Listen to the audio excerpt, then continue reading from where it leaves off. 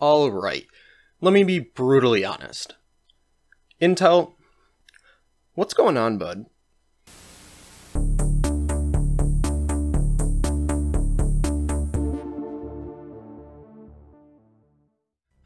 I know that was kind of an odd way to start a video, but the topic I want to discuss today is frankly kind of sad for me to talk about because I'm going to be saying some pretty controversial things if you've been following the consumer PC market for the past year or so.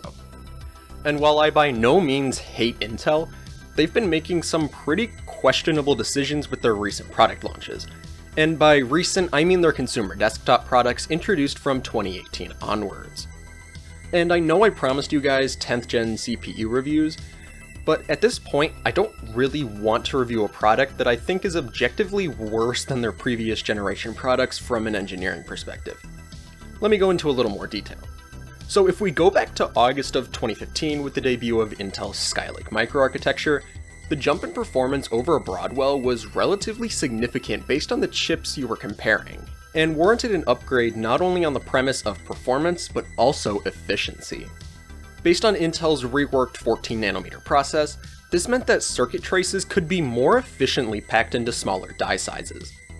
And the physical properties of smaller wiring meant that less current and voltage was required to keep power levels at operational capacity, thanks to less leakage and a more precise transistor definition. On the production side of things, being able to more precisely define a trace or a transistor means that you can literally make them smaller, which reduces the amount of voltage that's needed to be applied to the base of the transistor in order to flip the switch.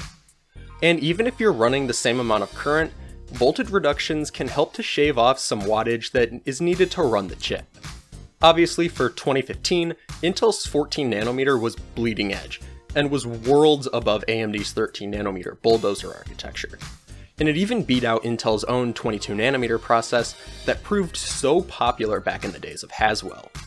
But when AMD introduced Zen in late 2017, also built on a 14nm process, Intel still had a significant per-core performance advantage that, while not shutting out its AMD competition, showed just how advanced the Skylake microarchitecture really was over any of its competition. However, even at this point in time, Skylake was nearing on 2 years old, and besides the lack of a significant performance uplift since its release, several hardware vulnerabilities forced Intel to implement expensive software patches, which meant that the IPC advantage that Intel had over Zen was chiseled away ever so slightly. It's kind of unfortunate, but at the end of the day, they can't really just send out revised silicon to every Skylake buyer. So the option that they went with, while not optimal for performance, was the only logistical choice that they really had. And after the Spectre and Meltdown fiasco that they went through in 2017, it was obvious that some evolution of Skylake was needed to not only patch these significant security issues, but to do so without impacting software performance. Yet with the release of Coffee Lake, they optimized the exact same microarchitecture, without introducing any hardware level patching for the issues that were well known even before the release of these chips. Now compared to Kaby Lake, which was the first gen revision of Skylake, Coffee Lake didn't improve per thread performance by any significant margin. However, the core counts were increased across the board to keep Intel in the game when compared to the productivity monster of Zen.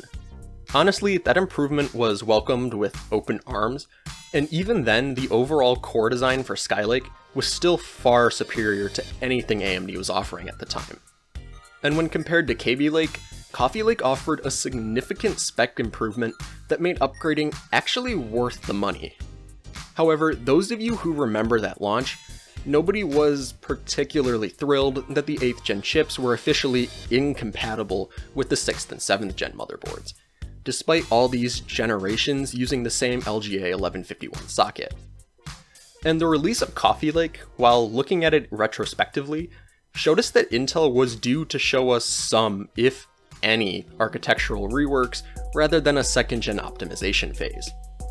If you look at 6th and 7th gen Intel Core i-series chips, the specification differences between the generations was literally indiscernible, with i3s sticking with 2 cores and 4 threads, i5s with 4 cores, and i7s with 4 cores, 8 threads.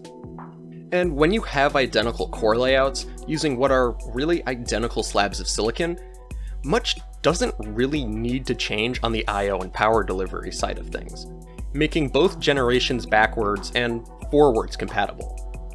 Now moving into 8th gen, on all consumer level chips, that being i3s through i7s, 2 cores using the same silicon were added to the dies, meaning that in the case of all the SKUs introduced, power delivery requirements increased by as much as, if not more than, 50% across the board. And this is why Coffee Lake compatible motherboards dropped backwards and forward compatibility with 6th and 7th gen chips. Even though Coffee Lake, which includes both 8th and 9th gen, used the same LGA 1151 socket as the previous 2 generations, the extra power requirements of the additional circuitry packed into the dies meant that some of the pins and traces had to either be optimized to deliver more voltage and current to the chip, or that some of the pin functions changed from data functionality to power delivery. So, in theory, if you plopped a 7700K into a Z370 board, the chip wouldn't be able to communicate with certain aspects of the chipset, and in a worst case scenario, might even be getting too much power pumped through it, which could fry lanes in the chip not intended to carry higher voltage and amperage.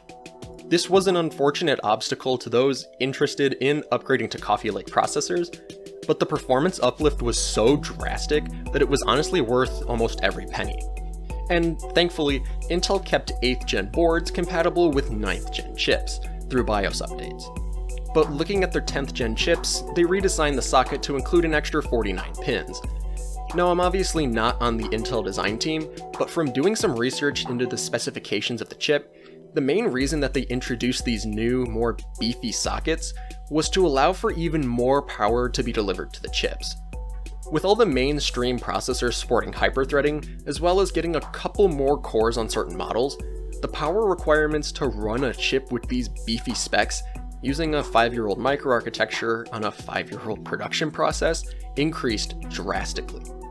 And with them pushing clocks past 5 GHz on a few models, voltage has to be cranked to not only keep the individual cores stable, but to also drive the increased data throughput thanks to the increased amount of cache and inter-core communication.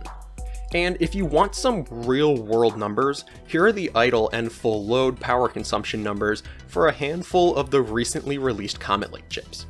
I also threw my 9700K results in there, just to compare to last gen's balls-to-the-wall gaming chip.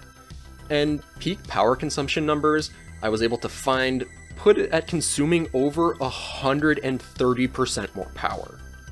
Now, admittedly, these chips are the most powerful consumer-level CPUs that Intel has ever released. There's no doubt about it. But with these chips guzzling power, even when they're not really doing all that much, it's a hard case to make for Comet Lake, when all the previously mentioned drawbacks still apply to every single desktop 10th gen chip, on top of the new power consumption issues. To me at least, this screams that Intel needs to either ditch 14nm in favor of their long-awaited 10nm process, or switch future revisions to 7nm instead. It just is not feasible to keep consuming this much electricity on chips that are using technology first introduced 5 years ago. The general Skylake microarchitecture is very powerful and very flexible though. And even now, 14nm Intel cores are still crushing 7nm M2 cores, which were introduced less than a year ago, and it's a real testament to Intel's ability to engineer powerful, yet very reliable products that maintain their performance compared to similarly spec'd chips from AMD. I love what Intel is doing with pushing up core counts, don't get me wrong. Having more cores on die is not an issue whatsoever. But the issues begin when they're using an architecture designed to deliver high single-threaded throughput at the cost of multi-core performance. And with the recent releases coming from Intel's labs, they're really trying to improve multi-core performance by increasing core counts rather than optimizing inter-core communication and scheduling. At this point, Skylake needs some sort of major rework to improve power consumption figures. But the only way they're gonna be able to do that is if they ditch 14nm. We've been on this process since late 2014, 6 years ago. And in that time, AMD has gone from a 32nm architecture down to 7nm. And it's proving to not only be more efficient, but it's also cheaper on them since the silicon area occupied by the chips is smaller than it's ever been before. For now though, I'd honestly suggest holding off on buying 10th gen CPUs if you're seriously considering an upgrade to one. What I would instead recommend is to be patient and wait until the end of the year for smaller Intel chips to reach widespread availability. Because when Intel finally does punch back with smaller processors, it's going to be one of the best periods for PC gamers. So thank you for watching, and if you enjoyed, don't forget to leave a like and subscribe, and click the bell icon so you'll be notified about all our future uploads. I'm sorry if I sounded relatively negative in this video. I didn't mean for it to turn out that way, and I'm instead really trying to bring attention to issues that I feel are holding Intel back in the general consumer space.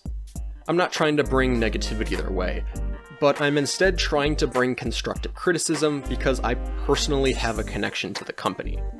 A family member worked there, I've been to one of their campuses several times, and I've gotten to see some of their work, as well as knowing some of the engineers who work on this tech, albeit not super personally, but it's just a personal connection I have with the company. But take that as you will. It was fun talking, and if you want to learn more about computer hardware software, then the annotations on screen are a great place to start. Thanks for spending your time with me, and thanks for watching.